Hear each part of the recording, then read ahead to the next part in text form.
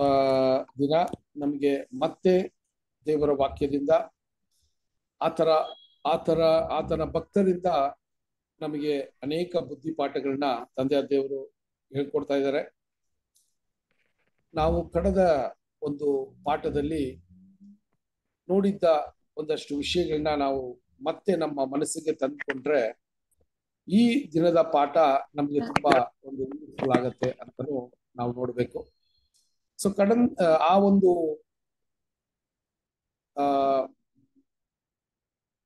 ಇಷ್ಟು ದಿನ ಹೋದ್ ವಾರದಲ್ಲಿ ನಡೆದ ಕ್ಲಾಸ್ ಯಾವುದು ಅಂತ ಯಾರಾದ್ರೂ ಒಬ್ರು ಹೇಳಕ್ಕಾಗತ್ತಾ? ಹೋದ್ ವಾರ ನಾವು ಏನ್ ಮಾಡಿದ್ವಿ, ಯಾವ ವಿಷಯವನ್ನ ನಾವು ನೋಡಿದ್ವಿ ಅಂತ ಯಾರಾದ್ರೂ ಹೇಳಕ್ಕಾಗತ್ತಾ? ಸೌಲನಲ್ಲಿರೋ ಒಂದು ಬೇಡಾದ ದೇವರಿಗೆ ವಿರೋಧವಾದ ಗುಣಗಳು, ಅವಿಧೇಯ ಗುಣಗಳು. Okay okay thank you sister. So ಇಲ್ಲಿ ನಾವು ದಾವೀದನ ಚರಿತ್ರೆಯನ್ನ ನೋಡ್ತಾ ಇರುವಾಗ ಆ ದಾವೀದನ ಚರಿತ್ರೆಯಲ್ಲಿ ವಿಶೇಷವಾಗಿ ನಾವು ಈ ಒಂದು ಪಾಠವನ್ನ ಪ್ರಾರಂಭ ಮಾಡಿದಾಗ ಇದರ ಒಂದು ಪಾಠದ ಒಂದು ಹೆಡ್ಡಿಂಗ್ ಏನಂತ ನೋಡ್ಬೇಕಾದ್ರೆ, ಒಂದು ದೊಡ್ಡದಾದ ಒಂದು ಅವಕಾಶವನ್ನ ಕಳಗೊಂಡ ಅಥವಾ ಕಳೆದುಕೊಂಡ ಒಬ್ಬ ವ್ಯಕ್ತಿ ಅಂತಾನೂ ನಾವು ನೋಡಿದ್ದೀವಿ ಅಲ್ವಾ? ಒಂದು ಆಪರ್ಚುನಿಟಿನ ಮಿಸ್ಯೂಸ್ ಮಾಡಿದ ಒಬ್ಬ ವ್ಯಕ್ತಿ ಅಂತಾನೂ ನೋಡ್ತೀವಿ. ಸೊ ಹಂಗಿರುವಾಗ ಸೌಲನ ವಿಷಯವಾಗಿ ನಾನಾ ಕಾರ್ಯಗಳು, ಆತನ ಒಂದು ಜೀವನ ಚರಿತ್ರೆಯನ್ನ ನಾವು ಈ ಪಾಠದಲ್ಲಿ ನೋಡಿದ್ವಿ. ಸೊ ಕಳೆದ ವಾರದಲ್ಲಿ ನಾವು ನೋಡುವ ಕಾರ್ಯಗಳೇನಂದ್ರೆ, ಸೌಲನ ಒಂದು ದೈಹಿಕವಾಗಿ ಅಥವಾ ಫಿಸಿಕಲ್ ಆಗಿ ಸೌಲ್ ಹೆಂಗಿದ್ರು ಅಂತ ನೋಡ್ಬೇಕಾದ್ರೆ ಒಂದು ತುಂಬಾ ರೂಪವಂತನಾಗಿ, ಮತ್ತೆ ಆತನ ಒಂದು ದೇಹದ ಒಂದು ವಿಷಯ ನೋಡ್ಬೇಕಾದ್ರೆ ಎಲ್ಲರಿಗಿಂತಲೂ ತುಂಬಾ ಉದ್ದವಾಗಿ ಆ ರೀತಿಯ ಒಂದು ವ್ಯಕ್ತಿಯಾಗಿದ್ದ ಅಂತ ನೋಡ್ತೀವಿ. ಸೊ ದೇವರು ಆತನನ್ನ ಆಯ್ಕೆ ಮಾಡಿಕೊಳ್ಳುವಾಗ ಆತನ ಮನಸ್ಸು ಅಥವಾ ಆತನ ಒಂದು ಸ್ಥಿತಿಗತಿ ಹೆಂಗಿತ್ತು ಅಂತ ನೋಡ್ಬೇಕಾದ್ರೆ ಒಂದು ತಗ್ಗಿದ ಸ್ವಭಾವ. ದೇವರು ಆತನನ್ನು ಆಯ್ಕೆ ಮಾಡಿಕೊಂಡು ಸಾಮುವೇಲನ ಮೂಲಕ ಆತನನ್ನು ಕರೆದಾಗ ಹೇಳ್ತಾನೆ, ನಾನು ಇಸ್ರೇಲ್ ಗೋತ್ರಗಳಲ್ಲಿ ತುಂಬಾ ಒಂದು ಚಿಕ್ಕ ಗೋತ್ರದ ಒಬ್ಬ ವ್ಯಕ್ತಿಯಾಗಿದ್ದೀನಿ ನಾನು, ಆದ್ರೆ ದೇವರು ನನಗೆ ಈ ಒಂದು ಅವಕಾಶವನ್ನ ಕೊಟ್ಟಿದ್ದಾರಲ್ಲ ಅಂತ ಹೇಳುವಾಗ ಆತನ ಒಂದು ತಗ್ಗಿದ ಸ್ವಭಾವ, ಆತನ ಒಂದು ದೇವರಲ್ಲಿ ಆತನ ಇಟ್ಟಿದ್ದ ಒಂದು ನಂಬಿಕೆಯನ್ನ ಅಲ್ಲಿ ತೋರಿಸೋದನ್ನ ನೋಡ್ತೀವಿ. ಆ ರೀತಿ ಇರೋ ವ್ಯಕ್ತಿ ಅಲ್ಲಿ ಸೋಲೋದಿಕ್ಕೆ ಅಥವಾ ಅಲ್ಲಿ ದೇವರ ಒಂದು ವಿಷಯದಲ್ಲಿ ಆತನು ವಿಫಲನಾಗಿರುವ ಒಂದು ವಿಷಯವನ್ನ ನೋಡುವಾಗ, ಆತನು ಸೋತಿರುವ ಒಂದು ವಿಷಯಗಳನ್ನ ನೋಡುವಾಗ ಏನಕ್ಕೋಸ್ಕರ ಈತನು ಈ ತರ ಆದನು ಅಂತ ನೋಡ್ಬೇಕಾದ್ರೆ, ಈ ಒಂದು ಸೋಲು ಅಥವಾ ದೇವರಿಗೆ ವಿರುದ್ಧವಾಗಿ ನಡೆಯುವಂತ ವಿಷಯ ಸೌಲನ ಜೀವಿತದಲ್ಲಿ ನಾವು ನೋಡಿದಾಗ ಇಂದು ಒಂದು ದಿನದ ಅಥವಾ ಒಂದು ವರ್ಷದ ಕೆಲಸ ಅಲ್ಲ, ಬದಲಾಗಿ ಇದು ಕಾಲಕ್ರಮೇಣ ಆತನಲ್ಲಿ ಉಂಟಾದ ಒಂದು ತಪ್ಪಾದ ಮಾರ್ಗ. ಅದು ಯಾವ ರೀತಿ ಆಯ್ತು ಅಂತ ನೋಡ್ಬೇಕಾದ್ರೆ, ತಾನು ಅನ್ನುವ ಒಂದು ಹೆಮ್ಮೆ ಆತನಲ್ಲಿತ್ತು. ಅದು ಮಾತ್ರವಲ್ದ ಸಹೋದರರೇ, ಆತನಲ್ಲಿದ್ದ ಒಂದು ಸೆಲ್ಫಿಶ್ನೆಸ್ ಇತ್ತಲ್ಲ.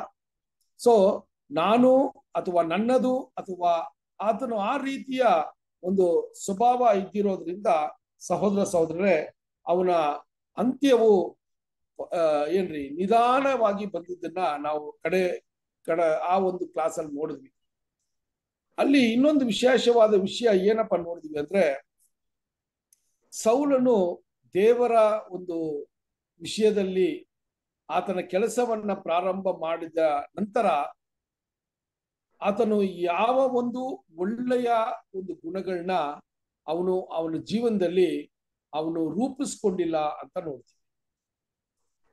ಅವನು ಯಾವ ಒಂದು ಗುಣದಿಂದ ಬಂದಾನೋ ಆ ಗುಣವು ಅವನಲ್ಲಿ ನಿಧಾನವಾಗಿ ಅದು ತೆಗೆಯಲ್ಪಟ್ಟಿತ್ತು. ಯಾಕೆ ಅಂತ ನೋಡ್ಬೇಕಾದ್ರೆ ಅವನ ಮನಸ್ಸು ದೇವರಿಗೆ ಮೆಚ್ಚುಗೆ ಆಗಿ ಇಲ್ಲದೆ ಅದು ಬೇರೆ ಒಂದು ರೀತಿಯ ಒಂದು ಮನಸ್ಸನ್ನ ಅವನು ಒಂದಕ್ಕೆ ಪ್ರಾರಂಭ ಮಾಡಿದಾಗ ಅವನಲ್ಲಿದ್ದ ಒಳ್ಳೆ ಗುಣಗಳನ್ನು ಅಲ್ಲಿ ಅವನು ಕಳ್ಕೊಂಡ ಅಂತ ನೋಡ್ತೀವಿ.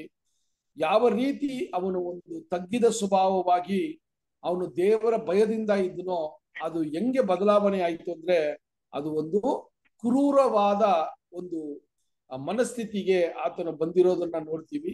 ನಾನಾ ರೀತಿಯ ಹೊಟ್ಟೆ ಕಿಚ್ಚು ಅಥವಾ ಕೋಪದ ವಿಷಯಗಳನ್ನ ನೋಡ್ತಾ ಇದ್ದೀವಿ.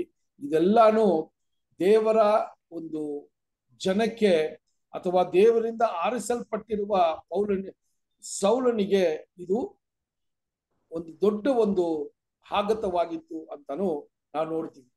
ಸೊ ಸೌಲನ ಒಂದು ಮರಣ, ಕಡೆಯ ದಿನದಲ್ಲಿ ಸೌಲನ ಮರಣವನ್ನ ನೋಡುವಾಗ ಅದು ಆತನೇ ರೂಪಿಸಿಕೊಂಡ ಆತನ ಜೀವನವಾಗಿತ್ತು ಅಂತಾನು ನಾವು ನೋಡ್ತೀವಿ ಸಹೋದರ. ಸೊ ಇದರಲ್ಲಿ ಎರಡು ಕಾರ್ಯಗಳನ್ನ ಆ ಒಂದು ಕ್ಲಾಸಲ್ಲಿ ನಾವು ನೋಡಿದ್ವಿ. ಲಾಸ್ಟ್ ಕ್ಲಾಸಲ್ಲಿ ಏನ್ ನೋಡಿದ್ವಿ ಅಂದ್ರೆ ಎರಡು ತಪ್ಪುಗಳು ತುಂಬಾ ವಿಶೇಷವಾಗಿ ಹೈಲೈಟ್ ಆಗುವ ತಪ್ಪುಗಳನ್ನ ನೋಡಿದ್ವಿ. ಒಂದು ಸಹೋದರರೇ, ತಂದೆಯ ದೇವರ ಒಂದು ಚಿತ್ತದ ಪ್ರಕಾರ ಯಾಜಕರು ಕೊಡುವಂತ ಆ ಒಂದು ಸ್ಯಾಕ್ರಿಫೈಸು ಅಥವಾ ಆ ಒಂದು ಯಜ್ಞಗಳನ್ನ ಸಂದರ್ಭಗಳು ಬಂದಾಗ ಈತನೇ ಕೊಡಕ್ಕೆ ಮುಂದೆ ಬಂದಿದ್ದು ಅದು ದೇವರಿಗೆ ತುಂಬಾ ಒಂದು ವಿರುದ್ಧವಾದ ಒಂದು ಕೆಲಸವನ್ನ ಮಾಡ್ದ ಅಂತ ನಾವು ನೋಡ್ತೀವಿ. ಇದು ಒಂದೇ ತಪ್ಪು. ಎರಡನೇ ತಪ್ಪು ಏನಪ್ಪಾ ಮಾಡಿದ್ರು ಅಂತ ನೋಡ್ಬೇಕಾದ್ರೆ ದೇವರು ಆತನ ವಿರುದ್ಧ ಬಂದ ಅಮಿಲೇಕಿಯರನ್ನು ಸಂಪೂರ್ಣವಾಗಿ ನಾಶ ಮಾಡಿ ಆ ಒಂದು ಯುದ್ಧದಲ್ಲಿ ಯಾವುದನ್ನು ಉಳಿಸದೆ ಎಲ್ಲಾನು ಅಲ್ಲಿ ನಾಶ ಮಾಡಬೇಕು ಅಂತ ಹೇಳುವಾಗ ಅಲ್ಲಿ ಎತ್ತುಗಳನ್ನ, ಓರಿಗಳನ್ನ ಅವನು ಸಾಯಿಸದೆ ಅದು ದೇವರಿಗೆ ಒಂದು ಯಜ್ಞವಾಗಿ ಕೊಡೋಣ ಅಂತ ಹೇಳಿ ತಂದಿರೋದನ್ನ ನಾವು ನೋಡ್ತೀವಿ ಸಹೋದರ. ಸೊ ಈ ಎರಡು ತಪ್ಪುಗಳನ್ನ ಮಾಡಿದಾಗ ಈ ಒಂದು ಎರಡನೇ ವಿಷಯವನ್ನ ನಾವು ಸ್ವಲ್ಪ ಆಲೋಚನೆ ಮಾಡಿ ನೋಡುವಾಗ ಸಹೋದರರೇ, ಆತನು ಎರಡನೇ ತಪ್ಪನ್ನ ಮಾಡುವಾಗ ಆತನ ಮನಸ್ಸಲ್ಲಿ ಏನಿತ್ತು ಅಂತ ನೋಡ್ಬೇಕಾದ್ರೆ ದೇವರಿಗೆ ಈ ಒಂದು ಒಳ್ಳೆಯ ಒಂದು ಆ ಒಂದು ಬಲ್ತೋಗಿರೋದು ಅಥವಾ ಒಂದು ಆ ಒಂದು ಓರಿ ಮತ್ತು ಆ ಓರಿ ಎಲ್ಲ ನೋಡ್ಬೇಕಾದ್ರೆ ತುಂಬಾ ಒಂದು ಬಲಿಷ್ಠವಾದ ಒಂದು ಪ್ರಾಣಿಗಳನ್ನ ಅವನು ದೇವರಿಗೆ ಯಜ್ಞವಾಗಿ ಕೊಡಬೇಕು ಅಂತ ಅವನು ಯೋಚಿಸಿರೋದ್ರಲ್ಲಿ ಏನ್ ತಪ್ಪೈತೆ ಅಂತ ನಾವು ಸ್ವಲ್ಪ ಆಲೋಚನೆ ಮಾಡಬಹುದು. ಆದ್ರೆ ಒಂದು ವಿಷಯ ಇಲ್ಲಿ ನಾವು ಏನ್ ನೋಡ್ಬೇಕಾದ್ರೆ ಆತನು ಯಜ್ಞವಾಗಿ ಕೊಡುವಂತ ಯಾವುದೇ ವಿಷಯ ಇರ್ಲಿ ಅವನ ಒಂದು ಜೀವನದಲ್ಲಿ ಅವನು ಏನಾದ್ರೂ ಕಳ್ಕೊಳ್ಳುವ ಒಂದು ವಿಷಯ ಇರಬೇಕು. ಇದೇ ಯಜ್ಞ ಅಲ್ವಾ? ಸೊ ಯಾರೋ ಒಂದು ವಿಷಯ, ಯಾವುದೋ ಒಂದು ವಸ್ತು ಬೇರೆ ಯಾರ್ದೋ ವಸ್ತುನ ತಗೊಬಂದು ದೇವರಿಗೆ ಯಜ್ಞ ಕೊಡ್ಬೇಕು ಅಂತ ದೇವ್ರು ಎಲ್ಲೂ ಕೇಳಿಲ್ಲ. ಸೊ ಯಜ್ಞ ಕೊಡ್ಬೇಕಾದ್ರೆ ಅವನ ಜೀವನದಲ್ಲಿ ಯಾವುದೋ ಒಂದು ವಿಷಯನ ಕಳ್ಕೊಂಡ್ರೆ ಮಾತ್ರ ಅದು ದೇವರಿಗೆ ಮೆಚ್ಚುಗೆ ಆಗಿರುವಂತ ಯಜ್ಞ ಅಂತ ನಾವು ಈ ಒಂದು ಸಂದರ್ಭದಲ್ಲಿ ನೋಡುವಂತರಾಗಿದ್ದೀವಿ ಸಹೋದರ. ಸೊ ಇನ್ನೊಂದು ಕಡೆಯದಾಗಿ ನಾವು ಪಾಠದಲ್ಲಿ ಏನ್ ನೋಡಿದ್ವಿ ಅಂದ್ರೆ ಎರಡು ವಿಧವಾದ ಮನಸ್ಥಿತಿಗಳು. ಸೌಲನ ಈಗ ದಾವೀದನ ಮನಸ್ಥಿತಿಗೂ ಸೌಲನ ಮನಸ್ಥಿತಿಗೂ ಏನಪ್ಪಾ ವ್ಯತ್ಯಾಸ? ನಾವು ಆ ಒಂದು ಕ್ಲಾಸಲ್ಲಿ ನೋಡುವಾಗ ಸೌಲನಿಗಿಂತ ತುಂಬಾ ಒಂದು ಘೋರವಾದ ತಪ್ಪನ್ನ ದಾವೀದನು ಮಾಡ್ದ. ಆದ್ರೆ ಯಾಕೆ ದೇವರು ಸೌಲನನ್ನ ತಿರಸ್ಕಾರ ಮಾಡಿರೋ ರೀತಿಯಲ್ಲಿ ದಾವೀದನನ್ನ ಮಾಡಿಲ್ಲ ಅಂತ ಒಂದು ಪ್ರಶ್ನೆ ಬರ್ಬೋದು. ಸಹೋದರರೇ, ಈ ಇಬ್ರು ವ್ಯಕ್ತಿಯ ಮನಸ್ಥಿತಿಗಳು ಏನಿತ್ತು ಅಂತ ನೋಡ್ಬೇಕಾದ್ರೆ ದಾವೀದನ ಮನಸ್ಥಿತಿ ಆತನ ಒಂದು ಪಕ್ಷಾತಾಪ ಅಥವಾ ಆತನ ಮನಸ್ಸಾಂತರ ಸಹೋದರರೇ ಅದು ನಿಜವಾಗಿತ್ತು. ಹೃದಯದ ಆಳದಿಂದ ಇತ್ತು. ಅದು ಶೋಕದ ಒಂದು ಮನಸಾಂತರವಾಗಿತ್ತು. ಮತ್ತೆ ಹಿಂದಿರುಗಿ ಅವನು ಯಾವುದೇ ವಿಷಯದಲ್ಲಿ ದೇವರಿಗೆ ಕೇಡು ಅಥವಾ ದೇವರ ನಾಮಕ್ಕೆ ದೂಷಣ ಆಗುವ ರೀತಿಯಲ್ಲಿ ಏನೂ ಮಾಡಿಲ್ಲ ಅಂತ ನೋಡ್ತೀವಿ. ಆದರೆ ಸೌಲನ ಜೀವನದಲ್ಲಿ ಸೌಲನು ಅಲ್ಲಿ ಮಾಡಿದ ಒಂದು ಅರಿಕೆ ಅಥವಾ ಅಲ್ಲಿ ಆತನು ಮಾತನಾಡುವ ಮಾತುಗಳನ್ನ ನೋಡ್ಬೇಕಾದ್ರೆ ಯಾವುದೋ ಒಂದು ರೀತಿಯ ಭಯದಿಂದ ದೇವರ ಹತ್ರ ಕ್ಷಮಾಪಣೆ ಕೇಳದ ವಿನಃ ಮನಪೂರ್ವಕವಾಗಿ ತಾನು ಮಾಡಿದ್ದು ದೇವರಿಗೆ ವಿರುದ್ಧವಾಗಿದೆ ಅಂತೇಳಿ ಮನಪೂರ್ವಕವಾಗಿ ಅವನು ಅಲ್ಲಿ ಕ್ಷಮಾಪಣೆ ಕೇಳದೆ ಯಾವುದೋ ಒಂದು ರೀತಿಯ ಭಯ, ಅಲ್ಲಿ ಜನರು ಆತನನ್ನ ಒಡೆಯುವ ಒಂದು ಕಾರ್ಯ ಅಥವಾ ಆತನು ಆ ಒಂದು ರಾಜ ಅರಸನಾಗಿರುವ ಆ ಒಂದು ಪದವಿಯನ್ನ ಅವನು ಕಳ್ಕೋಬಹುದು ಅನ್ನುವ ಒಂದು ಭಯದಿಂದ ಅವನು ಅಲ್ಲಿ ಮಾಡಿದ ವಿಷಯಗಳನ್ನ ನಾವು ನೋಡ್ತೀವಿ ಸಹೋದರರೇ. ಸೊ ಹಂಗಿರುವಾಗ ಈ ಎರಡು ವಿಷಯಗಳನ್ನ ನಾವು ತುಂಬಾ ಕ್ಲಿಯರ್ ಆಗಿ ನೋಡಿದ್ವಿ. ಸೊ ಈ ದಿನದಲ್ಲಿ ಇದೇ ವಿಷಯವನ್ನ ಮತ್ತೆ ನಾವು ಏನ್ ಮಾಡೋಣ ಅಂದ್ರೆ ಸ್ವಲ್ಪ ಗಮನ ಕೊಡೋಣ. ಸೊ ಈಗ ನಾವ್ ಏನ್ ನೋಡ್ತೀವಿ ಅಂದ್ರೆ ನೆಕ್ಸ್ಟ್ ಏನ್ ನೋಡ್ತಾ ಇದೀವಿ ಅಂದ್ರೆ ಸೌಲನು ದೇವರ ವಿರುದ್ಧವಾಗಿ ನಡೆಯಕ್ಕೆ ಪ್ರಾರಂಭ ಮಾಡಿದಾಗ, ದೇವರನ್ನ ಬಿಟ್ಟು ದೂರ ಅಗಲಕ್ಕೆ ಅವನು ಆತನ ಜೀವನದಲ್ಲಿ ನಡೆದಾಗ ದೇವರ ಆತ್ಮವು ಆತನಿಂದ ತೆಗೆಯಲ್ಪಟ್ಟು ಒಂದು ತಪ್ಪಾದ ಒಂದು ಆತ್ಮವು ಆತನಲ್ಲಿ ಪ್ರವೇಶಿಸಿತು ಅಂತ ನೋಡ್ಬೇಕಾದ್ರೆ ಆತನಿಗೆ ಎಲ್ಲಾನು ಕೇಡು ಬಯಸುವ ಒಂದು ಆತ್ಮವು ಆತನಲ್ಲಿ ಬಂತು ಅಂತ ನಾವು ನೋಡ್ತೀವಿ ಸಹೋದರ. ಸೊ ಈ ರೀತಿ ದೇವರಿಗೆ ವಿರುದ್ಧವಾಗಿ ನಡೆಯುವಾಗ ದೇವರು ಆತನನ್ನ ಯಾವುದೇ ರೀತಿಯಲ್ಲಿ ಅವನನ್ನ ಏನ್ ಮಾಡಿಲ್ಲ ಅಂದ್ರೆ ಮತ್ತೆ ಆತನ ತಪ್ಪು ಮಾಡಕ್ಕೆ ದೇವರು ಯಾವುದೇ ರೀತಿಯ ಒಂದು ಅವರು ಏನೂ ಮಾಡಿಲ್ಲ. ಅದು ಮಾತ್ರವಲ್ಲದೆ ಸಹೋದರರೇ, ದೇವರನ್ನ ಅವನು ಸ್ವೀಕಾರ ಮಾಡದೆ ತಪ್ಪಾದ ಆತ್ಮಕ್ಕೆ ಆತನು ದಾರಿ ಕೊಟ್ಟಾಗ ದೇವರು ಆತನ ಪಾಡಿಗೆ ಆತನನ್ನ ಬಿಟ್ಬಿಟ್ರು ಅಂತ ನಾವು ನೋಡ್ತೀವಿ. ಯಾವುದೇ ವಿಧವಾದ ಒಂದು ವಿಷಯವನ್ನ ದೇವರು ಆತನ ಜೀವನದಲ್ಲಿ ಮತ್ತೆ ಮಾಡಿಲ್ಲ. ಸೌಲನು ಆ ಒಂದು ಗುಣಗಳನ್ನ ಹೊಂದೋದಿಕ್ಕೆ ಆತನೇ ಕಾರಣ ವಿನಃ ತಂದೆಯ ದೇವರು ಯಾವುದೇ ರೀತಿಯ ಒಂದು ಪ್ರತಿಕ್ರಿಯೆ ಆತನಲ್ಲಿ ತೋರಿಸಿಲ್ಲ ಅಂತ ನಾವು ನೋಡ್ತೀವಿ ಸಹೋದರರೇ. ಅದರಿಂದ ಸೌಲನು ಆತನ ಸ್ವಂತ ಶರೀರದ ಒಂದು ಅಭಿಲಾಷೆ ಅಥವಾ ಶರೀರದ ಒಂದು ಕೊರತೆಯಿಂದ ಅವನು ದಿನ ದೇವರನ್ನ ಅವನು ಬಿಟ್ಟು ದೂರ ಬರಕ್ಕೆ ಪ್ರಾರಂಭ ಆಯಿತು ಅಂತ ನೋಡ್ತೀವಿ ಸಹೋದರರೇ. ಇಲ್ಲಿ ಇನ್ನೊಂದು ವಿಷಯ ಏನಪ್ಪಾ ನೋಡ್ಬೋದು ಅಂತ ನೋಡ್ಬೇಕಾದ್ರೆ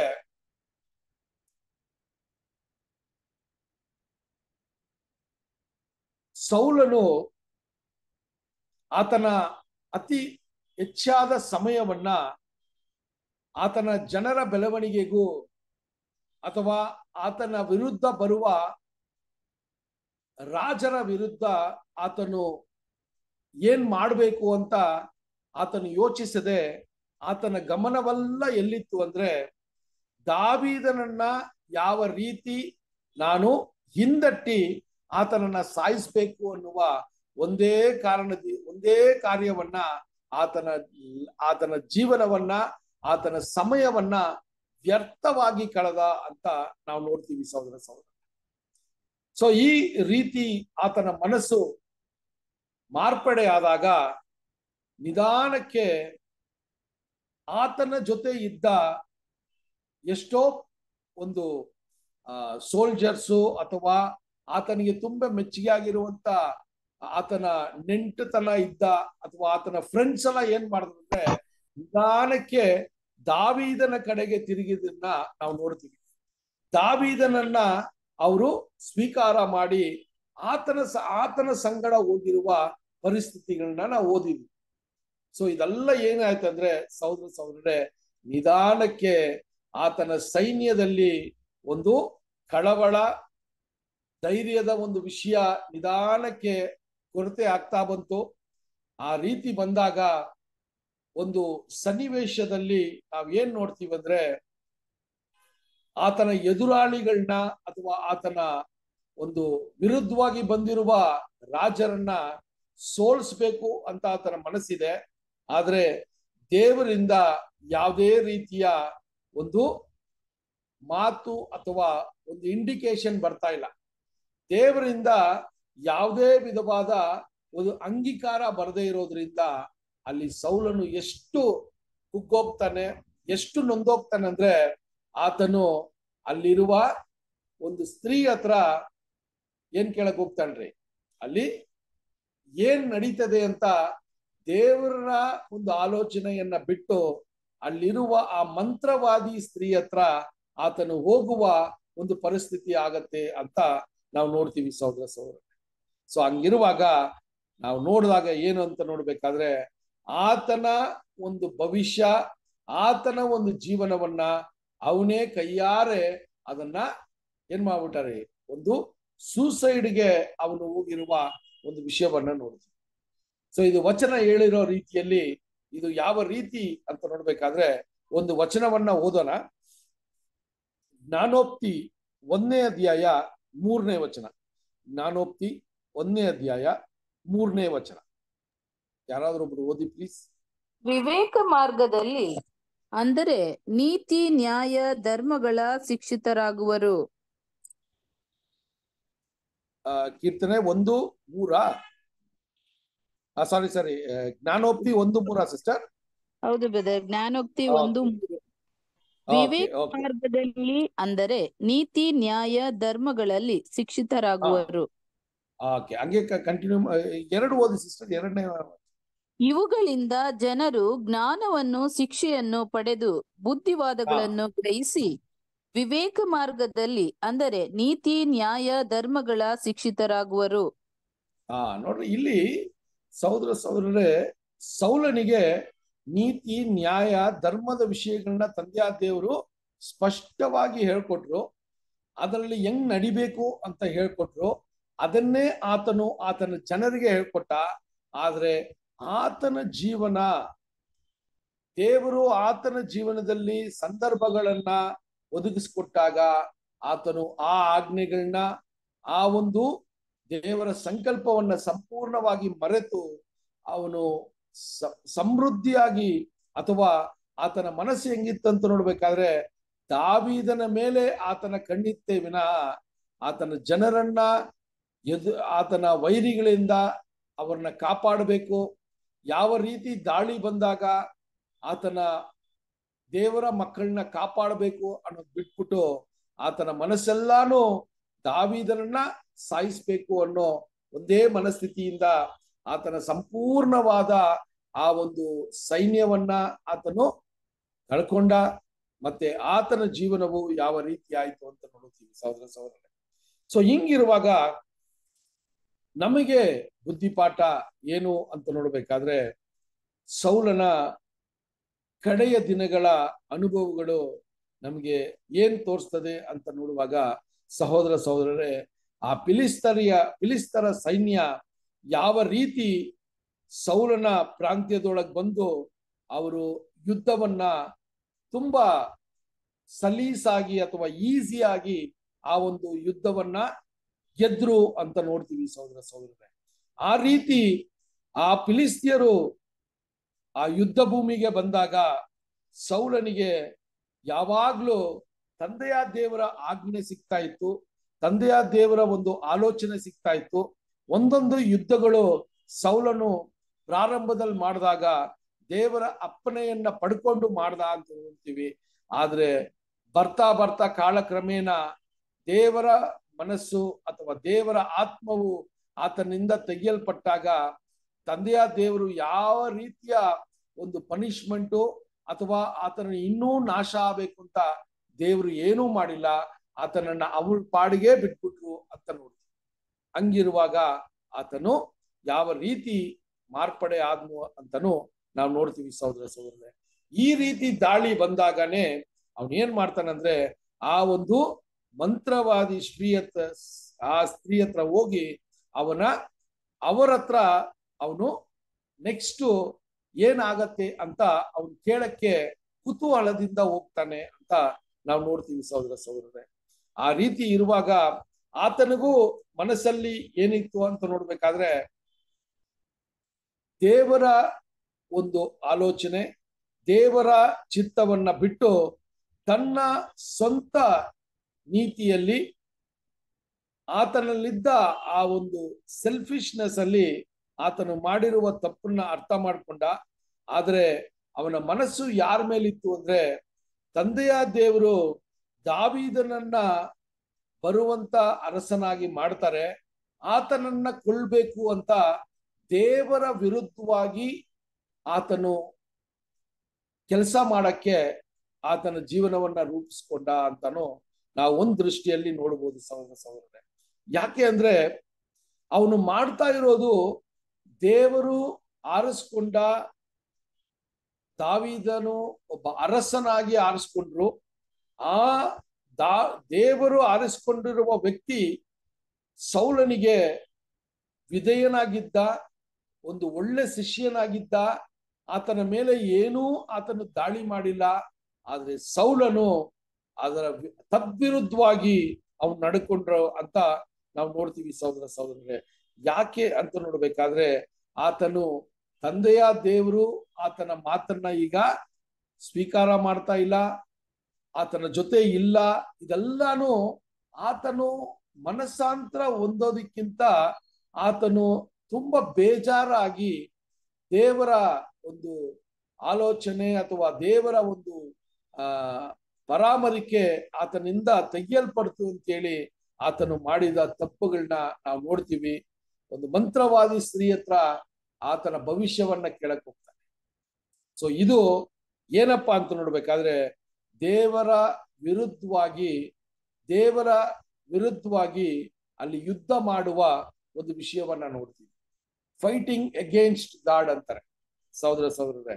ಸೊ ಹಂಗಿರುವಾಗ ಈ ವಿಷಯಗಳು ನಾವು ನೋಡುವಾಗ ಒಂದೊಂದೇ ಕಾರ್ಯಗಳಲ್ಲಿ ಈ ಒಂದು ವ್ಯಕ್ತಿ ಪ್ರಾರಂಭದಲ್ಲಿ ಹೆಂಗಿದ್ರು ಅಂತ ನೋಡ್ಬೇಕಾದ್ರೆ ದೇವರ ಒಂದೊಂದು ಆಜ್ಞೆಗಳನ್ನ ಆತನ ಜನರು ಕೈಕೊಂಡು ನಡಿಬೇಕು.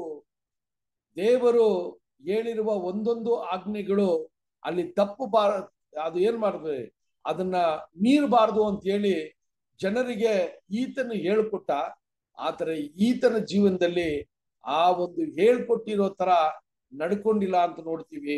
ಉದಾಹರಣೆಗೆ ಈ ಒಂದು ಮಂತ್ರವಾದಿಯ ವಿಷಯಗಳು ಅಥವಾ ಮಂತ್ರ ತಂತ್ರಗಳನ್ನ ತಂದೆಯ ದೇವರು ಯಹೂದ್ಯರ ಮಧ್ಯದಲ್ಲಿ ಅದನ್ನ ನಿಷೇಧ ಮಾಡಿದ್ರು. ಅದನ್ನ ತಂದೆಯ ದೇವರು ಆ ಒಂದು ವಿಷಯದಲ್ಲಿ ತುಂಬಾನೇ ಒಂದು ವಿರುದ್ಧವಾಗಿದ್ರು. ಅದನ್ನೇ ಸೌಲನು ಯಹೂದ್ಯ ಜನಕ್ಕೆ ಹೇಳ್ಕೊಟ್ಟ.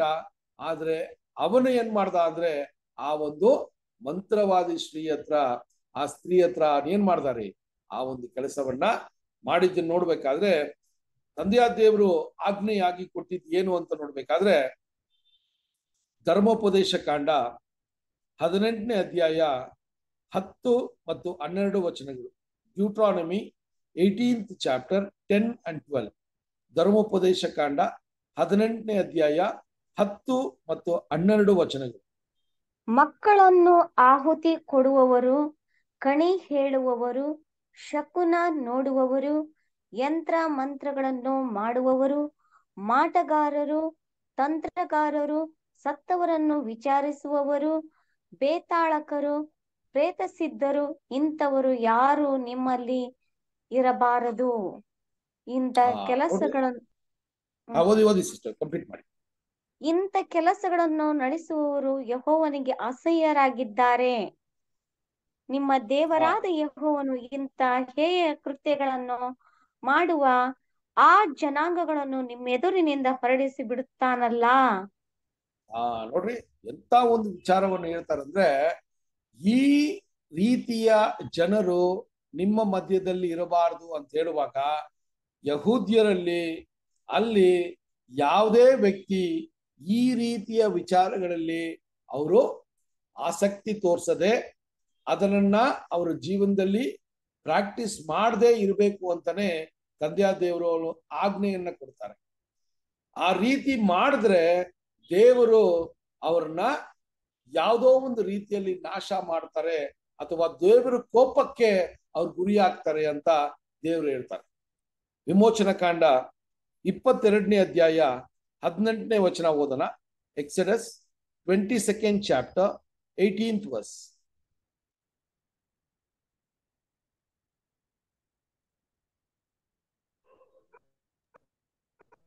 ಮಾಟಗಾರ್ತಿಯನ್ನು ಓದಿ ಸಿಸ್ಟರ್. ಮಾಟಗಾರ್ತಿಯನ್ನು ಬದುಕಿಸಬಾರದು. ಪಶು ಅಷ್ಟೇನಾ? ಓದಿ. ಇಲ್ಲ ಬ್ರದರ್, ಇಷ್ಟೇ. ಮಾಟಗಾರ್ತಿಯನ್ನು ಬದುಕಿಸಬಾರದು. ಓಕೆ ರೀ.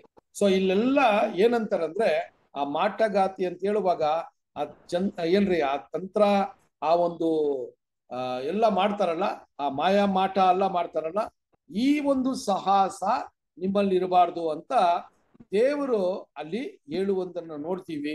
ಇದನ್ನೆಲ್ಲ ಸೌಲನು ಆ ತರ ಪ್ರಜೆಗಳಿಗೆ ಇದೆಲ್ಲ ಹೇಳ್ಕೊಡ್ತಾನೆ. ಆದರೆ ಅವನ ಜೀವನದಲ್ಲಿ ಅವನು ತಪ್ಪು ಮಾಡಿ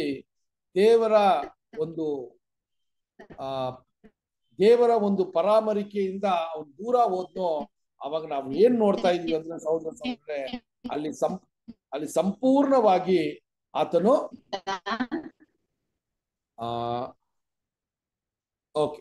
ಆತನು ಸಂಪೂರ್ಣವಾಗಿ ಅಲ್ಲಿ ನಾಶ ಹೊಂದಿರುವ ವಿಷಯವನ್ನ ನೋಡುವಾಗ ಹಂತ ಹಂತವಾಗಿ ಅವನು ದೇವರ ವಿರುದ್ಧವಾಗಿ ಅವನು ಕಾರ್ಯಾಚಾರವನ್ನ ಮಾಡ್ತಾ ಇರೋದನ್ನ ನಾವು ನೋಡ್ತೀವಿ ಸಹೋದರ. ಸೊ ಸತ್ಯವೇದದಲ್ಲಿ ನಾವು ಎಲ್ಲಿ ನೋಡಿದ್ರು ಸಹೋದರರೇ, ದೇವರು ಯಾವ ಆಜ್ಞೆಗಳನ್ನ ಕೊಟ್ಟರೋ ಇಸ್ರೇಲ್ ಜನರು ಅದನ್ನ ತುಂಬಾ ಕೇರ್ಲೆಸ್ ಆಗಿ ಅದನ್ನ ಅವರ ಜೀವನದಲ್ಲಿ ಅದನ್ನ ನಡೆಸದೆ ಅವರು ವಿಫಲರಾದ್ರು ಅಂತ ನೋಡ್ತೀವಿ. ಸೊ ಇದು ದೇವರಿಗೆ ಅವರು ನಾಶ ಹೊಂದಿರುವ ವಿಷಯಗಳನ್ನ ನಾವು ನೋಡ್ತೀವಿ ಸಹೋದರ. ಸೊ ಆ ರೀತಿಯ ಒಂದು ವಿಷಯಗಳನ್ನ ನಾವು ಸ್ವಲ್ಪ ಗಮನ ಕೊಟ್ಟು ನೋಡ್ಬೇಕಾದ್ರೆ,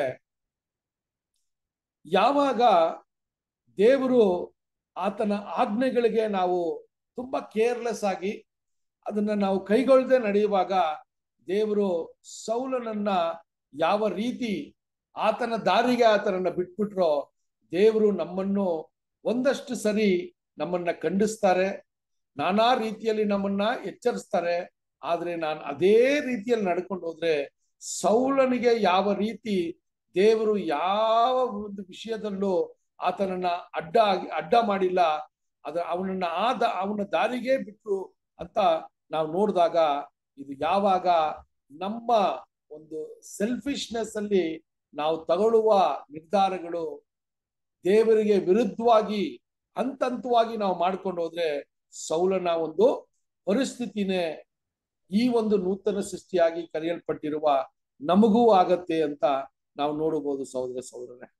ಸೊ ಈ ಒಂದು ವಿಷಯ ಸೌಲನ ಜೀವನದಲ್ಲಿ ನೋಡ್ಬೇಕಾದ್ರೆ ಆತನು ಏನೆಲ್ಲ ಕಳ್ಕೊಂಡ ಅಂತ ನೋಡ್ಬೇಕಾದ್ರೆ ಸಮಾಧಾನ, ಸಂತೋಷ, ದೇವರಲ್ಲಿದ್ದ ಒಂದು ರಿಲೇಶನ್ಶಿಪ್, ಇದೆಲ್ಲಾನು ಅವನ್ ಕಾಲಕ್ರಮೇಣ ಕಳ್ಕೊಂಡ ಅಂತ ನೋಡ್ತೀವಿ ಸಹೋದರರೇ. ಸೊ ಅದರಿಂದ ಇದಕ್ಕೆ ಒಂದು ಒಳ್ಳೆಯ ಒಂದು ಮಾರ್ಗ ಏನು ಅಂದ್ರೆ, ನಾವು ಈ ಸತ್ಯದ ಮಾರ್ಗದಲ್ಲಿ ಬಂದ ಮೇಲೆ ದೇವರಿಗೆ ಸಂಪೂರ್ಣವಾಗಿ ನಮ್ಮ ಜೀವನವನ್ನ ನಾವು ಒಪ್ಪಿಸಿಕೊಟ್ಟು ಆತನ ಮಾರ್ಗಕ್ಕೋಸ್ಕರ ಕಾಯೋದು ನಮ್ಮ ಪ್ರಾರಂಭ ಜೀವನದಿಂದಾನೇ ಇದನ್ನ ಮಾಡ್ಕೊಂಡು ಹೋಗ್ಬಿಟ್ರೆ ನಾವು ಧನ್ಯರಾಗಿರ್ತೀವಿ. ನಾವು ಯಾವುದೇ ರೀತಿಯ ಒಂದು ತಪ್ಪಿಗೆ ಒಳಗಾಗಲ್ಲ ಅಂತ ನಾವು ನೋಡ್ತೀವಿ ಸಹೋದರರೇ. ಯಾಕೆ ಅಂತ ನೋಡ್ಬೇಕಾದ್ರೆ, ಸೌಲನು ನಾವು ನೋಡಿದ್ವಿ ಪ್ರಾರಂಭದಲ್ಲಿ ಒಂದು ಒಳ್ಳೆಯ ಮನಸ್ಥಿತಿಯಲ್ಲಿ ಇದ್ದ. ದೇವರು ಅವ್ರನ್ನ ಆರಿಸ್ಕೊಳ್ಳುವಾಗ ಅವನು ತುಂಬಾ ಒಳ್ಳೆಯ ಒಂದು ಮನಸ್ಥಿತಿಯಲ್ಲಿ ಇದ್ದಿದ್ದನ್ನ ನಾವು ಗಮನಿಸ್ತೀವಿ. ಆದರೆ ದೇವರು ಆತನನ್ನ ಇಸ್ರೇಲ್ ಜನಾಂಗಕ್ಕೆ ರಾಜನಾಗಿ ಮಾಡಿ ಆತನ ಮೂಲಕ ಇಸ್ರೇಲ್ ಜನಾಂಗವನ್ನ ನಡೆಸೋದಕ್ಕೆ ದೇವರು ಕೊಟ್ಟಾಗ ಅದು ಅವನ ಮನಸ್ಥಿತಿ ನಿಧಾನಕ್ಕೆ ದೇವರ ಮನಸ್ಸನ್ನ ಬಿಟ್ಟು ಒಂದು ದೆವ್ವದ ಮನಸ್ಸು ಆತನಲ್ಲಿ ಉಂಟಾಗಿದ್ದನ್ನ ನಾವು ನೋಡ್ತೀವಿ ಸಹೋದರ ಸಹೋದರ. ನಮ್ಮ ಜೀವನದಲ್ಲೂ ಇದು ತುಂಬಾ ಹತ್ತಿರವಾಗಿ ಹೋಲಿಕೆ ಆಗುತ್ತೆ. ಈ ಸತ್ಯದ ಪಾಠಗಳನ್ನ ಕೇಳಿ ದೇವರ ಒಂದು ಸಂಕಲ್ಪ, ದೇವರ ಚಿತ್ತ, ಸಭೆಯ ಒಂದು ವಿಶೇಷತೆ, ಸಭೆಯ ಒಂದು ಅಂಗವಾಗಿ ನಮ್ಮನ್ನ ಕರೆದಿದ್ದಾರೆ. ಅದಕ್ಕೋಸ್ಕರ ನಾವು ದೇವರಿಗೋಸ್ಕರ ಬದುಕಬೇಕು ಅಂತ ಒಂದು ತಗ್ಗಿದ ಸ್ವಭಾವದಿಂದ ನಮ್ಮ ಪಾಪಗಳನ್ನ ದೇವರಿಗೆ ಅರಿಕೆ ಮಾಡಿ ನಾವು ಈ ಸತ್ಯದ ಮಾರ್ಗಕ್ಕೆ ಬಂದಿದ್ದೀವಿ. ಕಾಲಕ್ರಮೇಣ ಈ ಸತ್ಯದ ಆಶೀರ್ವಾದದ ದಾರಿಯಲ್ಲಿ ನಮ್ಮ ಶರೀರದ ಅಭಿಲಾಷೆಗಳು, ನಮ್ಮ ಒಂದು ಚಿತ್ತ ಯಾವಾಗ ಇದರಲ್ಲಿ ಅಳವಡಿಸಕ್ಕೆ ನಾವು ಪ್ರಯತ್ನ ಮಾಡ್ತೀವೋ ಸೌಲನ ಒಂದು ನಿರ್ಗತಿನೇ ನಮಗೂ ಆಗತ್ತೆ ಅಂತ ನೋಡ್ತೀವಿ ಸಹೋದರ ಸಹೋದರ. ಸೌಲನ ವಿಷಯದಲ್ಲಿ ನಾವು ನೋಡ್ಬೇಕಾದ್ರೆ ಸೌಲನು ಆತನ ಕಡೆಯ ಒಂದು ದಿನಗಳನ್ನ ನಾವು ಸ್ವಲ್ಪ ಆಲೋಚನೆ ಮಾಡುವಾಗ ಅಂತ ಒಂದು ಪರಾಕ್ರಮಶಾಲಿ, ಅಂತ ಒಂದು ಶೂರಾವಂತನು, ಎಷ್ಟೋ ಯುದ್ಧಗಳನ್ನ ಅವನ್ ಮಾಡಿ ಇಸ್ರೇಲ್ ಜನಾಂಗವನ್ನ ಉಳಿಸಿರೋನು. ಆದ್ರೆ ಅವನ ಅಂತ್ಯವನ್ನ ನೋಡುವಾಗ ಆತನು ಸೂಸೈಡ್ ಮಾಡ್ಕೊಳ್ಳಕ್ಕೆ ಏನಕ್ಕೆ ಪ್ರಯತ್ನ ಪಟ್ಟ ಅಥವಾ ಮಾಡ್ಕೊಂಡ ಅಂತ ನೋಡ್ಬೇಕಾದ್ರೆ ಆತನು ಜೀವಂತವಾಗಿ ಆತನ ಎದುರಾಳಿಗಳಿರುವ ಅರಸರಿಗೆ, ರಾಜರಿಗೆ ಅವನು ಸಿಕ್ಕಾಕೊಂಡ ಆದ್ರೆ ಅವನ ಗತಿ ತುಂಬಾ ಒಂದು ಹೀನಾಯವಾದ ಒಂದು ಗತಿ ಆಗತ್ತೆ ಅಂತಾನೆ ಆತನು ಗೊತ್ತಿತ್ತು. ಅದಕ್ಕೋಸ್ಕರನೇ ಆತನ ಒಂದು ಜೀವನವನ್ನ ಆ ರೀತಿಯ ಒಂದು ನಿರ್ಧಾರವನ್ನ ತಗೊಂಡ ಅಂತ ನೋಡ್ತೀವಿ. ಆದ್ರೂ ಅಲ್ಲಿ ಆತನ ಮೇಲೆ ದಾಳಿ ಮಾಡಿದ ಅರಸರು ಸೌಲನು ಸತ್ತ ಮೇಲೇನು ಯಾವ ರೀತಿ ನಡ್ಕೊಂಡ್ರು ಅಂತ ನೋಡ್ಬೇಕಾದ್ರೆ ಆತನಲ್ಲಿದ್ದ ಒಂದು ಕೋಪ, ಆತನ ಮೇಲೆ ಅವ್ರಿಗಿದ್ದ ಒಂದು ನಿಷ್ಠೂರತೆ ಎಷ್ಟು ಮಟ್ಟಿಗೆ ಅದು ನಡೀತು ಅಂತ ನೋಡ್ಬೇಕಾದ್ರೆ ಸೌಲನು ಆ ರೀತಿ ಸತ್ತಿದ್ದೇ ಒಂದು ವೇಳೆ ಸರಿಯಾಗಿದೆಯಾ ಅಂತ ನಾವು ಆಲೋಚನೆ ಮಾಡ್ಬೇಕು. ಯಾಕೆ ಅಂದ್ರೆ ಸತ್ತಿರುವ ಒಬ್ಬ ವ್ಯಕ್ತಿಯನ್ನ ಅವರು ಆ ಒಂದು ಯುದ್ಧದಲ್ಲಿ ಜಯಶಾಲಿಯಾಗಿ ಆ ಪಟ್ಟಣದೊಳಗೆ ಪ್ರವೇಶಿಸಿ ಬಂದಾಗ ಸೌಲನು ಮತ್ತು ಅವರ ಮಕ್ಕಳು ಸತ್ತಿರೋದನ್ನ ನೋಡ್ತಾರೆ. ಆ ನೋಡಿರುವ ವ್ಯಕ್ತಿಗಳು ಎಷ್ಟು ಕ್ರೂರವಾಗಿದ್ರು ಅಂದ್ರೆ ಸೌಲನ ತಲೆಯನ್ನ ಕಡೆದು ಅವರ ದೇವತೆಗಳಿಗೆ ಒಂದು ಬಹುಮಾನದ ರೀತಿಯಲ್ಲಿ ಯುದ್ಧದಲ್ಲಿ ಗೆದ್ದಿರುವ ಒಂದು ಬಹುಮಾನವಾಗಿ ಆ ಒಂದು ದೇವತೆಗಳಿಗೆ ಅವರು ಅದನ್ನ ಅರ್ಪಿಸಿದ್ರು ಅಂತ ನೋಡ್ತೀವಿ. ಅರ್ಷ್ಟೋತ್ ಅನ್ನುವ ಒಂದು ದೇವತೆಗೆ ಅದನ್ನ ಯಾವ ರೀತಿ ಮಾಡಿದ್ರು ಅಂದ್ರೆ ಅದನ್ನ ಒಂದೊಂದು ಪ್ರಾಂತ್ಯಕ್ಕೂ ಅದನ್ನ ಕಳಿಸಿ ಆ ಸೌಲನ ತಲೆಯನ್ನ ಒಂದು ಬಹುಮಾನದ ರೀತಿಯಲ್ಲಿ ದೇವರಿಗೆ ಕೊಟ್ರು ಅಂತ ಅವ್ರ ದೇವರಿಗೆ ಕೊಟ್ರು ಅಂತ ನೋಡ್ತೀವಿ. ಅದು ಮಾತ್ರವಲ್ಲ, ಸೌಲನ ಆ ಯುದ್ಧದ ವಸ್ತ್ರವನ್ನ ಅವರ ಒಂದು ದೇವಾಲಯದಲ್ಲಿ ಅವರು ಅದನ್ನೆಲ್ಲ ಏನ್ ಮಾಡಿದ್ರಂತೆ, ಅದನ್ನ ಡಿಸ್ಪ್ಲೇ ಮಾಡಿದ್ರಂತೆ. ಅದನ್ನ ಅವರು ಆ ದೇವಾಲಯದಲ್ಲಿ ಅದನ್ನ ನೇತಾಕಿ ಅದು ಸೌಲನ ಒಂದು ಶೂರತನ ಯಾವ ರೀತಿ ಇತ್ತು ಅಂತ ಆ ರೀತಿ ಹೀನಾಯವಾಗಿ ಸೌಲನ ಒಂದು ದೇಹವನ್ನ ಅವ್ರು ನಡೆಸಿದ್ರು ಅಂತ ನೋಡ್ತೀವಿ. ಆದ್ರೆ ಸಹೋದರರೇ, ಅದೆಲ್ಲ ನೋಡುವಾಗ ಅಲ್ಲಿ ಇದ್ದ ಒಂದಷ್ಟು ಯಹೂದ್ಯರು ಅವರ ಒಂದು ಕ್ರೂರತನವನ್ನ ನೋಡದೆ ರಾತ್ರಿನೇ ಹೋಗಿ ಸೌಲನನ್ನ ಮತ್ತೆ ಅವರ ಮಕ್ಕಳ ಒಂದು ಶರೀರ, ಆ ಒಂದು ಸತ್ತಿರುವ ಶರೀರ ಹೆಣವನ್ನ ಹೊತ್ತು ತಂದು ಅವರು ಅದನ್ನ ಏನ್ ಮಾಡ್ತಾರೆ ಅಂದ್ರೆ ಅವರು ಅದನ್ನ ಬೆಂಕಿಯಲ್ಲಿ ಸುಟ್ಟಾಕಿ ಅದನ್ನ ಆ ಸುಟ್ಟದೇ ಇರುವಂತ ಮೂಳೆ ಇಳುಬುಗಳನ್ನ ಒಂದು ಕಡೆ ಅವ್ರು ಏನ್ ಮಾಡ್ತಾರಂತೆ, ಅದನ್ನ ದಫನ್ ಮಾಡ್ತಾರಂತೆ. ಸೊ ಈ ಒಂದು ವಿಚಾರ ನಾವು ಸತ್ಯವೇದದಲ್ಲಿ ನೋಡ್ತೀವಿ ಸಹೋದರ ಸಹೋದರ.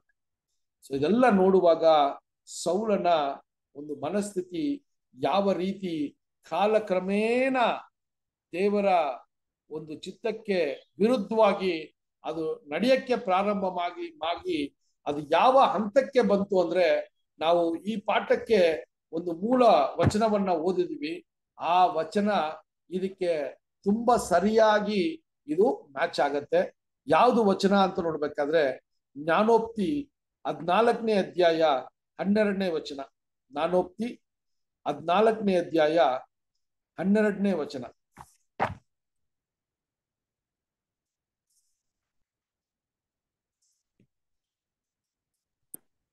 ಪಾತಾಳವು ತನ್ನೊಳಗೆ ಇಳಿಯುವವರನ್ನು ಸಂಪೂರ್ಣವಾಗಿ ನುಂಗುವಂತೆ ನಾವು ಇವರನ್ನು ಜೀವದೊಡನೆ ನುಂಗಿ ಬಿಡುವ. ಸಿಸ್ಟರ್ ಕರೆಕ್ಟಾ? Proverbs 14 chapter 12 14. ಮನುಷ್ಯ ದೃಷ್ಟಿಗೆ ಸರಳವಾಗಿ ತೋರುವ ಒಂದು ದಾರಿಯುಂಟು, ಅದು ನೋಡ್ರಿ, ಕಟ್ಟ ಮನುಷ್ಯ ದೃಷ್ಟಿಗೆ ಸರಳವಾಗಿ ತೋರುವ ಒಂದು ದಾರಿ ದಾರಿಯುಂಟು, ಉಂಟು, ಅದು ಕಟ್ಟ ಕಡೆಗೆ ಮರಣ ಮಾರ್ಗವೇ. ಸಿಂಪಲ್ ರೀ, ಅಷ್ಟೇ. ಅದು ಕಟ್ಟ ಕಡೆಗೆ ಮರಣ ಮಾರ್ಗವೇ ಅಂತ ಹೇಳುವಾಗ ಸೌಲನ ಜೀವನ ಚರಿತ್ರೆನೇ ಈ ವಚನದಲ್ಲಿ ಸಂಪೂರ್ಣವಾಗತ್ತೆ ಅಂತ ನೋಡ್ತೀವಿ.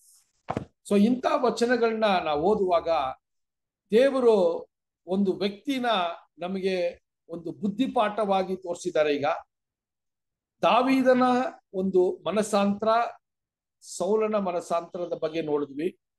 ಸೌಲನು ಹಂತ ಹಂತವಾಗಿ ದೇವರ ಆಜ್ಞೆಗೆ ವಿರುದ್ಧವಾಗಿ ಕಾಲಕ್ರಮೇಣ ಒಂದೊಂದು ತಪ್ಪುಗಳನ್ನ ಮಾಡದ ಸೌಲನು ನಿಧಾನಕ್ಕೆ ಸಂಪೂರ್ಣವಾಗಿ ದೇವರ ಯೋಜನೆಗೆ ವಿರುದ್ಧವಾಗಿ ಅಥವಾ ದೇವರ ವಿರುದ್ಧವಾಗಿ ಅವನು ಯುದ್ಧ ಮಾಡಕ್ಕೆ ಪ್ರಾರಂಭ ಮಾಡ್ಬಿಟ್ಟ ಅವನ ಜೀವನದಲ್ಲಿ. ಯಾಕೆಂದ್ರೆ ಅವನು ಮಾಡಿದ ತಪ್ಪಲ್ಲಿ ಅವನಿಗೆ ಅರ್ಥ ಆಯ್ತು ದೇವರು ಆತನ ಸಂಗಡ ಇಲ್ಲ ಅಂತ. ಆದ್ರೆ ಅವನು ಆ ವಿಷಯವನ್ನ ಅರ್ಥ ಮಾಡಿದ ಮೇಲೆ ಅವನು ಸಂಪೂರ್ಣವಾಗಿ ದೇವರಿಗೆ ಶರಣಾಗ್ಬಿಟ್ಟಿದ್ರೆ ಒಂದು ವೇಳೆ ದೇವರು ಆತನನ್ನ ಒಂದು ಒಳ್ಳೆಯ ಒಂದು ಅರಸನಾಗಿ ಅವ್ರು ನಡೆಸ್ಕೊಂಡು ಹೋಗಿರ್ಬೋದು ಅಂತನೂ ನಾವು ನೋಡ್ಬೇಕು ಸಹೋದರ ಸಹೋದರನೇ. ಸೊ ಆ ರೀತಿಯ ವಿಚಾರಗಳನ್ನ ನಾವು ನೋಡ್ಬೇಕಾದ್ರೆ ಇಲ್ಲಿ ಒಂದು ವಿಷಯ ಕಡೆಯದಾಗಿ ನಾವು ಏನ್ ನೋಡೋಣ ಅಂದ್ರೆ, ಸಹೋದರ ಸಹೋದರರೇ,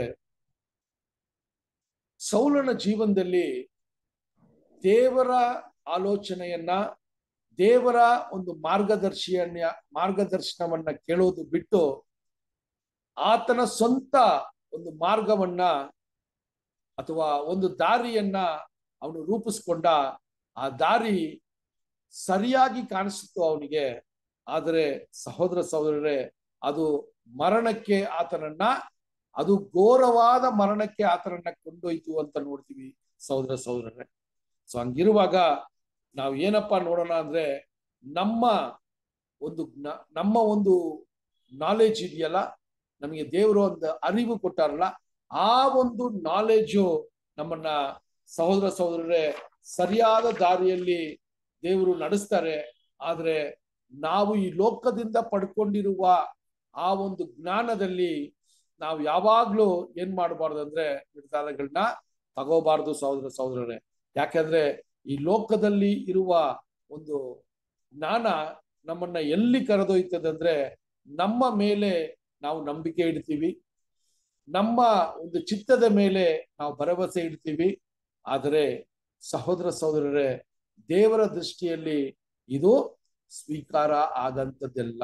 ಯಾಕೆ ಅಂದ್ರೆ ಯಾವುದೇ ವ್ಯಕ್ತಿ ಎಷ್ಟೇ ಬುದ್ಧಿವಂತನಾಗಿದ್ರು, ಎಷ್ಟೇ ಜ್ಞಾನವಂತನಾಗಿದ್ರು, ಲೋಕದ ಜ್ಞಾನದಲ್ಲಿ ದೇವರ ಸಂಗಡ ಅವನು ನಡೆದರೆ ಅದು ಆತನಿಗೆ ಕಡೆದಾಗಿ ಆತನಿಗೆ ಏನಾದ್ರಿ ಸೋಲೆ ಅಂತ ನಾವು ಎಷ್ಟೋ ಭಕ್ತರ ಜೀವನದಲ್ಲಿ ಆತನ ಜೀವನ ಚರಿತ್ರೆನೇ ನಾವು ನೋಡಿದೀವಿ ಅಂತ ನೋಡ್ತೀವಿ.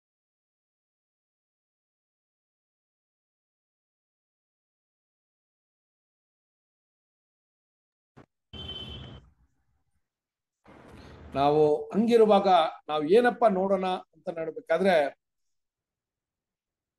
ಸೌಲನಿಗೆ ಆ ಒಂದು ರಾಜನ ಒಂದು ಸ್ಥಾನವನ್ನ ದೇವರು ಕೊಟ್ಟಾಗ ಆತನು ಯೋಚಿಸಿದ್ದು, ಆತನು ನಡೆಸಿದ್ದು ಎಲ್ಲಾನು ಸರಿನೇ ಅಂತ ಹೇಳಿ ಆತನನ್ನೇ ಆತನು ಬೆನ್ನು ತಟ್ಕೊಂಡು ಅಂತ ನೋಡ್ತೀವಿ. ಪ್ರಾರಂಭದಲ್ಲಿ ಒಂದೊಂದು ಯುದ್ಧಕ್ಕೂ ದೇವರ ಸಲಹೆ, ದೇವರ ಒಂದು ಪರಾಮರಿಕೆ, ದೇವರ ಒಂದು ಮುನ್ನಡೆಯನ್ನ ಕಾಯ್ತಾ ಇದ್ದಿದ್ದು ಸೌಲನು ಆತನಲ್ಲೇ ಒಂದು ಕಾನ್ಫಿಡೆನ್ಸ್ ಬಂದ್ಬಿಡ್ತು. ಏನಂದ್ರೆ ನಾನು ಏನೇ ಮಾಡಿದ್ರು ದೇವರು ನನ್ನ ಸಂಗಡ ಇದ್ದಾರೆ ಅಂತ ಒಂದು ವಿಶೇಷವಾದ ಒಂದು ಕಾನ್ಫಿಡೆನ್ಸ್ ಆತನಲ್ಲಿ ಬಂತು. ಆದ್ರೆ ಅದು ತಪ್ಪಾದ ದಾರಿಗೆ ಆತನನ್ನ ಕರೆದೊಯ್ತಿದಂತ ಆತನು ಮರ್ತೇ ಬಿಟ್ಟ ಸಹೋದರ ಸಹೋದರರೇ. ಸೊ ಹಂಗಿರುವಾಗ ಸಹೋದರ ಸಹೋದರರೇ, ಈ ದಿನದಲ್ಲೂ ನಾವು ಈ ಪಾಠಗಳನ್ನ ನಾವು ಕೇಳ್ತಾ ಇರುವಾಗ ಎರಡು ವಿಷಯ ನಮಗೆ ತುಂಬಾ ಮುಖ್ಯವಾಗಿದೆ ಅಂತ ನೋಡ್ತೀವಿ. ಒಂದು ಏನಂದ್ರೆ, ದೇವರ ಒಂದು ಆಲೋಚನೆಗೆ ಅಥವಾ ದೇವರ ಒಂದು ಗೈಡೆನ್ಸ್ಗೆ ನಾವು ಯಾವಾಗಲೂ ಕಾದಿರಬೇಕು.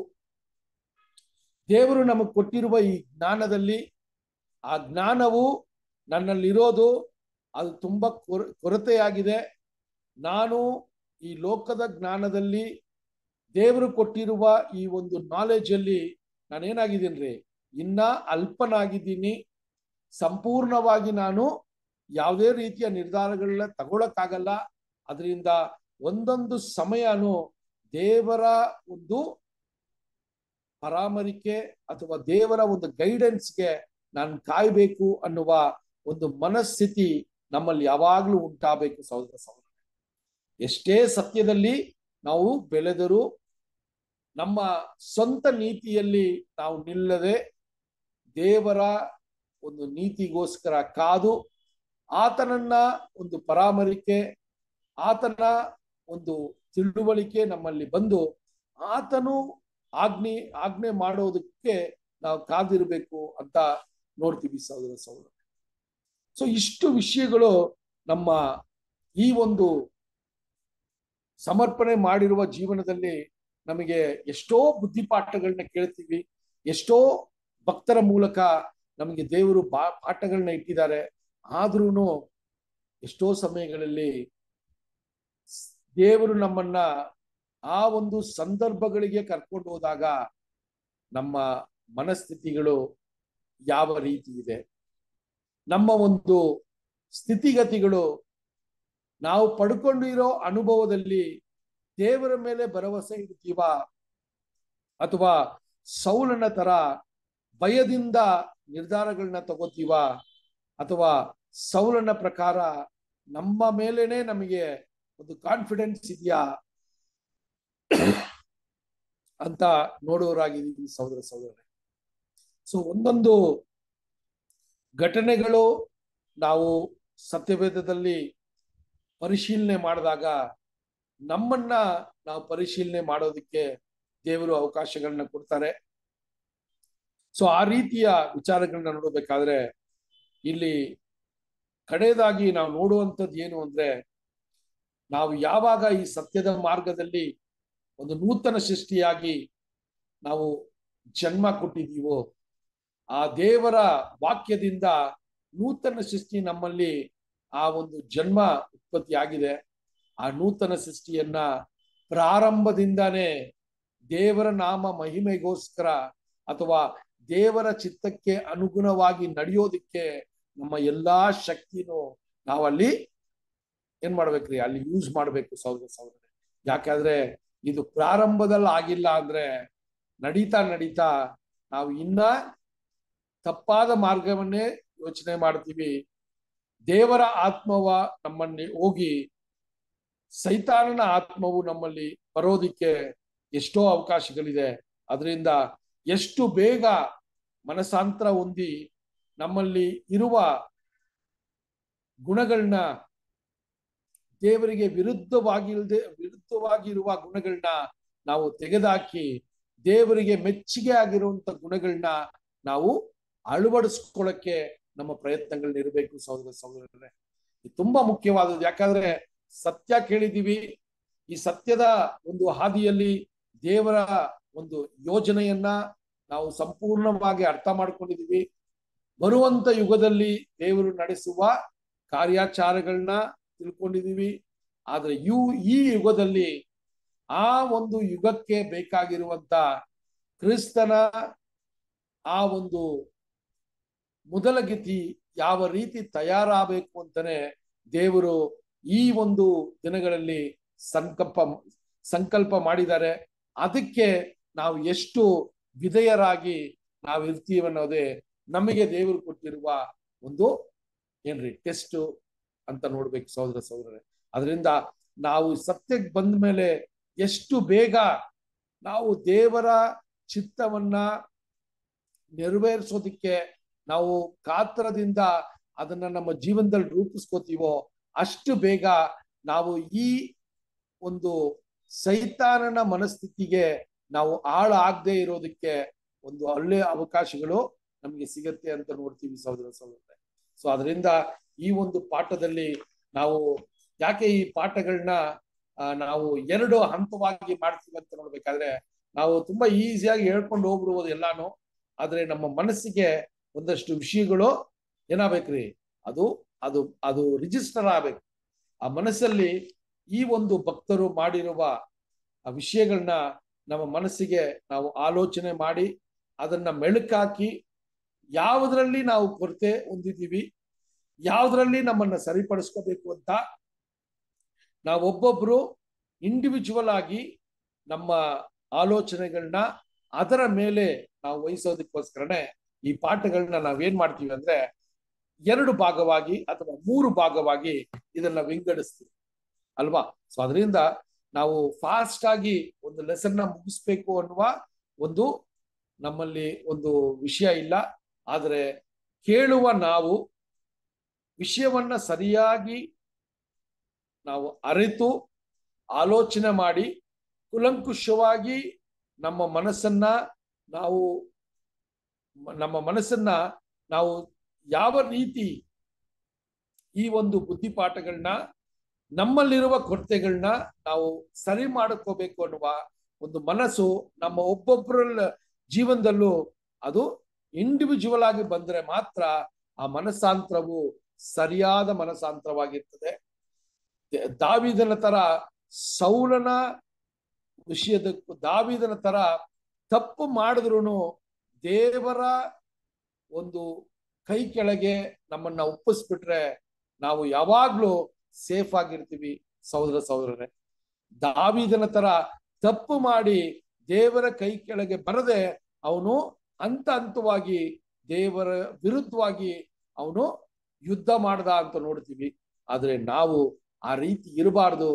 ದಾವೀದನ ತರ ತಪ್ಪು ನಮ್ಮ ಬಲಹೀನತೆಯಲ್ಲಿ ಒಂದು ವೇಳೆ ತಪ್ಪುಗಳನ್ನ ಮಾಡಿಬಿಟ್ರು ದೇವರ ಕೈ ಕೆಳಗೆ ಬಂದು ಕ್ಷಮಾಪಣೆ ಕೇಳಿ ಮನಸ್ಸಾಂತರ ಹೊಂದಿ ಮತ್ತೆ ನಾನು ಮಾಡಲ್ಲ ದೇವ್ರೆ, ಶುದ್ಧವಾದ ಹೃದಯವನ್ನ ನನ್ನಲ್ಲಿ ನೀವೇ ಉಂಟು ಮಾಡಬೇಕು ಅಂತೇಳಿ ನಾವು ಪ್ರಾರ್ಥನೆ ಮಾಡಿ ನಮ್ಮ ತಪ್ಪುಗಳನ್ನ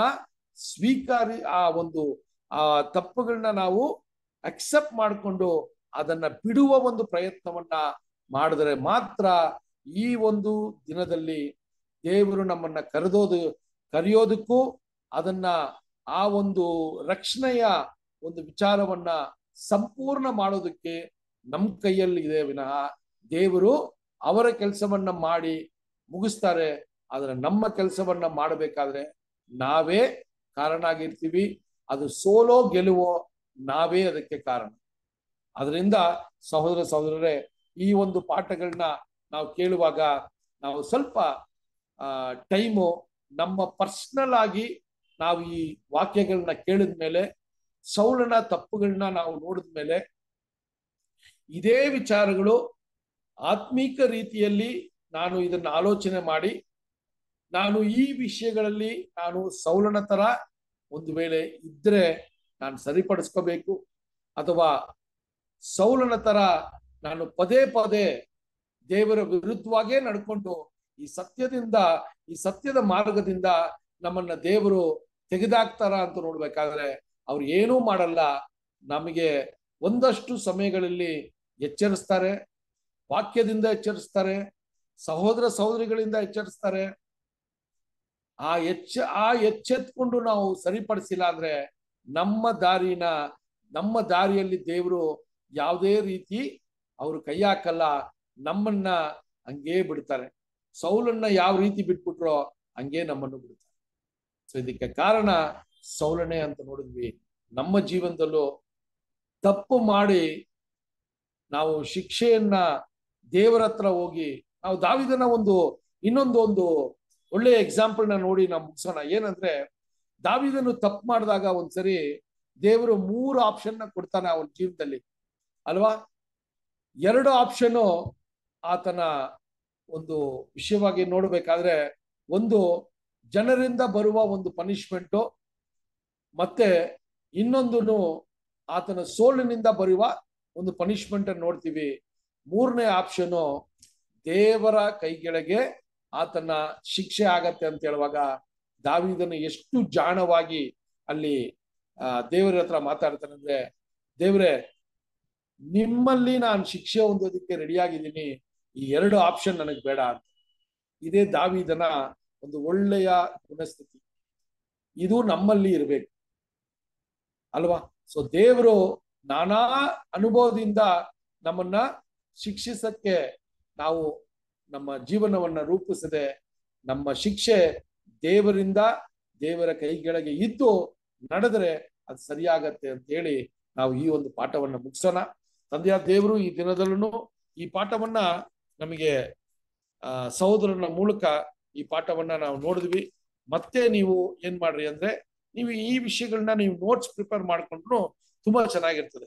ಯಾವಾಗಾದ್ರೂ ತೆಗೆದು ನೋಡುವಾಗ ಮುಖ್ಯವಾದ ಒಂದು ವಿಷಯಗಳು ನಮ್ಮ ಮನಸ್ಸಿಗೆ ಬಂದಾಗ ಆ ವಿಷಯದಲ್ಲಿ ನಾವು ಸರಿಪಡಿಸ್ಕೊಳ್ಳೋಕೆ ನಾವು ನೋಡ್ತೀವಿ ಸಹೋದರ. ಅದರಿಂದ ದಯವಿಟ್ಟು ನೀವು ಏನ್ ಮಾಡ್ಬೇಕಂದ್ರೆ, ನಿಮ್ಮ ಒಂದು ಪರ್ಸನಲ್ ಸ್ಟಡಿ ತುಂಬಾ ಮುಖ್ಯ. ದೇವರ ವಾಕ್ಯವನ್ನ ಓದೋದು, ದೇವರ ವಾಕ್ಯವನ್ನ ಕೇಳೋದು, ದೇವರ ಆಜ್ಞೆಗಳನ್ನ ನಾವು ಸತತವಾಗಿ ಅದರ ಮೇಲೆ ಆಲೋಚನೆ ಮಾಡೋದು. ನಮಗೆ ತಂದೆಯ ದೇವರು ಆಜ್ಞೆಗಳನ್ನ ಕೊಟ್ಟಿದ್ದಾರೆ, ಕ್ರಿಸ್ತನ ಮೂಲಕ ನಮ್ಮ ಜೀವನ ಯಾವ ರೀತಿ ಇರಬೇಕು ಅಂತ ಹೇಳಿದ್ದಾರೆ. ಅದನ್ನೆಲ್ಲ ಕಾರ್ಯರೂಪಕ್ಕೆ ತರಕ್ಕೆ ನಮ್ಮ ದಿನನಿತ್ಯ ಪ್ರಯತ್ನಗಳನ್ನ ನಾವು ಮಾಡಬೇಕು ಸಹೋದರ.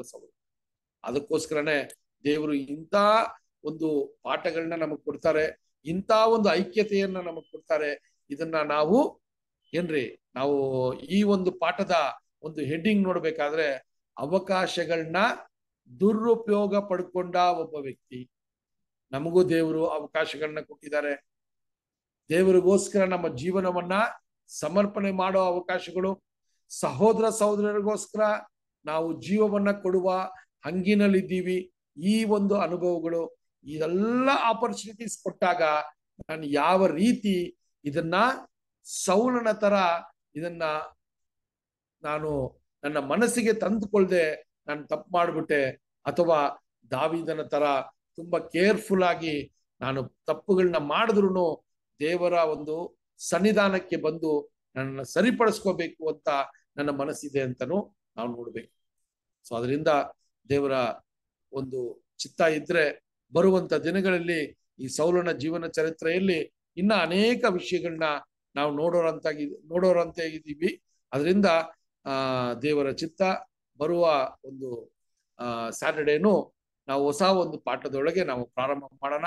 ದೇವರು ಈ ವಾಕ್ಯಗಳನ್ನ ಆಶೀರ್ವದಿಸ್ಲಿ. ಈ ಒಂದು ಪಾಠಗಳನ್ನ ತಾಳ್ಮೆಯಿಂದ ಕೇಳಿ ಇನ್ನೂ ಆ ವಿಚಾರವನ್ನ ನೀವು ಮೆಲುಕಾಕೋದಿಕ್ಕೆ ದೇವರ ಆತ್ಮವನ್ನ ಕೊಟ್ಟು ನಡೆಸ್ಲಿ ಅಂತ ಹೇಳಿ ಈ ಒಂದು ಮಾತುಗಳನ್ನ ಮುಗಿಸ್ತೇನೆ. ನಮ್ಮ ಮಧ್ಯದಲ್ಲಿರುವ ಸಹೋದರರು ಬಸವರಾಜ್ ಬ್ರದರು